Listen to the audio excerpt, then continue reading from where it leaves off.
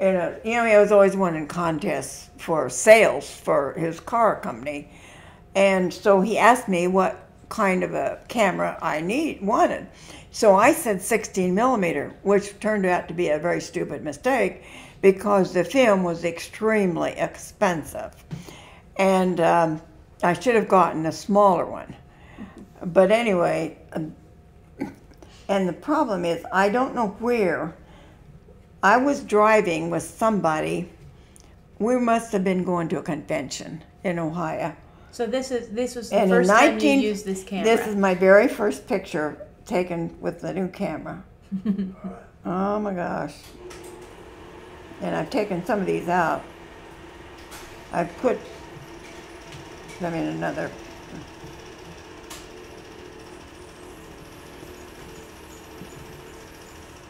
My very first picture with the new 16 millimeter camera. Are you going to do something about that? There, you got it. There you go.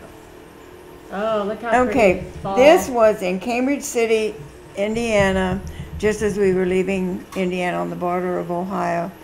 And this is Lake Arena in Cleveland. Well, we must have been going to the convention at Cleveland then. And that was went to a home economics convention. What year? 1952, October of 1952. So we're in Cleveland. That was probably the convention center. You're supposed to pan from left to right, and I did do it right sometimes.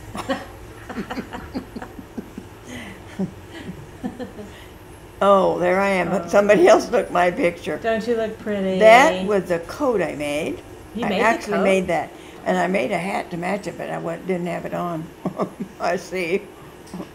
And this is the football game in Terre Haute in November. I don't know who was playing. And this is me in Indianapolis in slow motion. Yeah, that's my coat that I made. You made that. What a gorgeous outfit. Look I how think pretty that you was. are. Boy, isn't that pretty? Yeah. And there's the fellow I know that at Ohio and Pennsylvania. Is that Bernard? Gosh, he was good looking man. Wasn't he? Mm-hmm. And Christmas 52, the little Carol and Billy. And that probably was in Terre Haute, wasn't it? Mm-hmm. There's Beck, that chance, you remember yeah. See, I hadn't had the camera very long, and I would get it out, and the kids would just stand there, waiting to, and so I say, let's do something. And so they did something. Carolyn and her dolly. That's on 10th Street. And that's our house. There's no, that's going out the back door. On 4th? Mm-hmm. Mother's dressed up in her fur. Looks pretty. And Carol and Bill. And a new bike, and Bucky. Oh my goodness. What kind of a car is that? Ford. And Bill's taking down his Christmas lights. Where is that? 10th Street? I didn't know that porch was enclosed. And there's little Michael, I guess. Mm-hmm. Must be little Mikey. And his mama. Norma, isn't that a pretty picture of her? Mm-hmm. And Mother always had, and Dad, yeah, that's the 10th Street house. And I took them leaving the house and arriving home. Carol.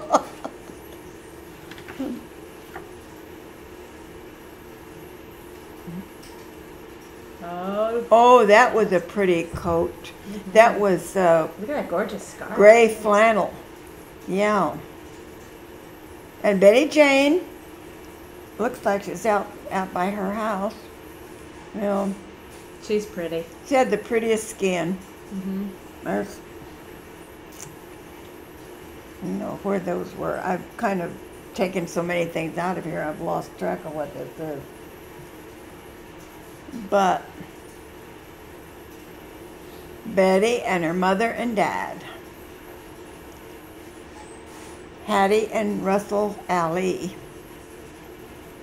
Oh, that must have been Easter. Mm-hmm. Better. And Edna and from people from our church. Oh, oh, Merle. I just taken the church. Riley Church, Riley Methodist Church, and there was a date on there. Betty Jane and Mrs. Daly, and there's Michael, I guess, and Bucky.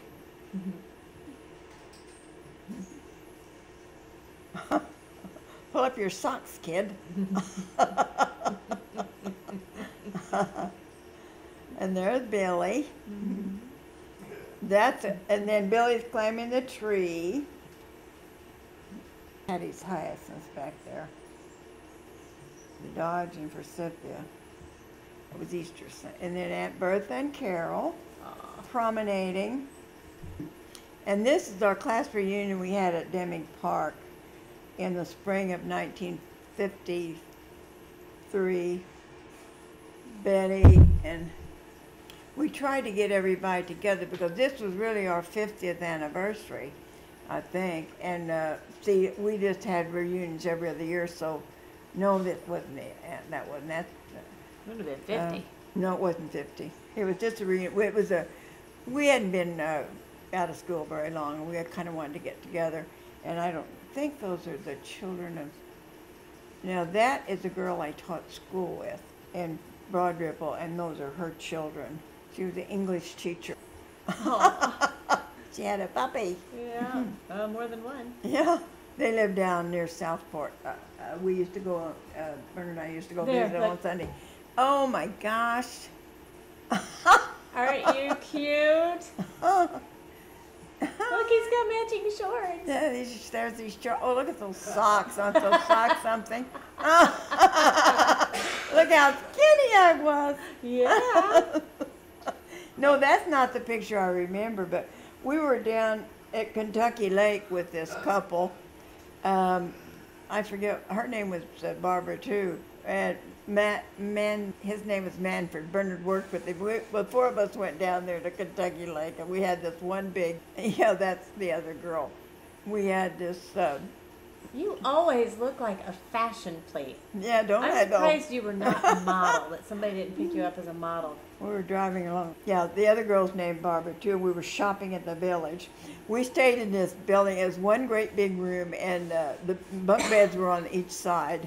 So we all slept in the same room. Oh, no. And we cooked, I guess. I don't remember I guess we went in the lake. This was TVA Dam down there. We were in the village at a beach house. I'll tell you. This is an oil well that Bernard had money in. And he took me to see it. It was in Illinois. It did not pan out. It didn't? I don't think so. Poor Bernard. First the oil, I used to have the cars. core, the core of a limestone core that came out of there. Oh, yeah? I think I left it in Indianapolis.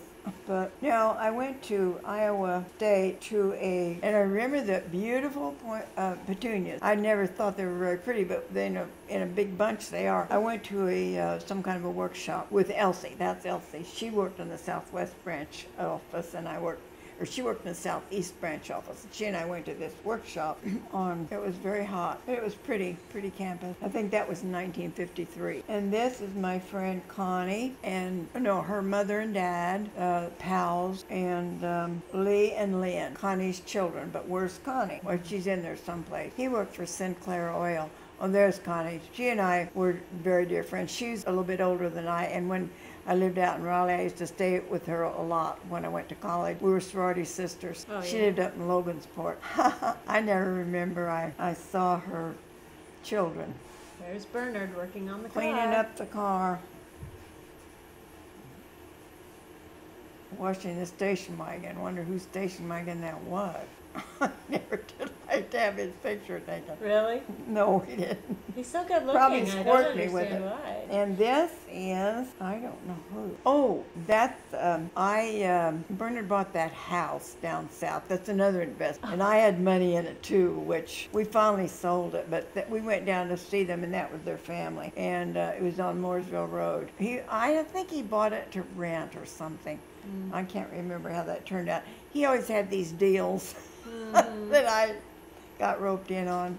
And this is Purdue versus Notre Dame, 7-37, October '53. Well, I do remember going up to Purdue with them a couple of times. But boy, they've added so much to they've built up higher seats now, much bigger. And this is the ISTC homecoming parade in 1953. Ah, yeah, there's Fannie Mae Candy. Downtown. We used to never miss it. What year was it? 1953.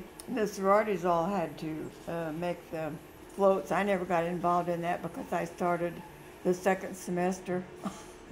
What sorority were you in? Kappa Kappa. It was not national. They went national, and I didn't join. After I got out of school, it wasn't that important to me. My mother was a Kappa, so they had to take me. And it was nice when you were in school. You had a big sister that kind of looked after. We had good parties. This was before the sororities went national. William Tell. Well, they're kind of fancy, aren't they? Really fancy. Do they still do that? No. Looks like a lot of work. Yeah, look at them move. That really, oh my goodness. Whoa. My gosh. They must have had to take a shower. Ooh. Okay.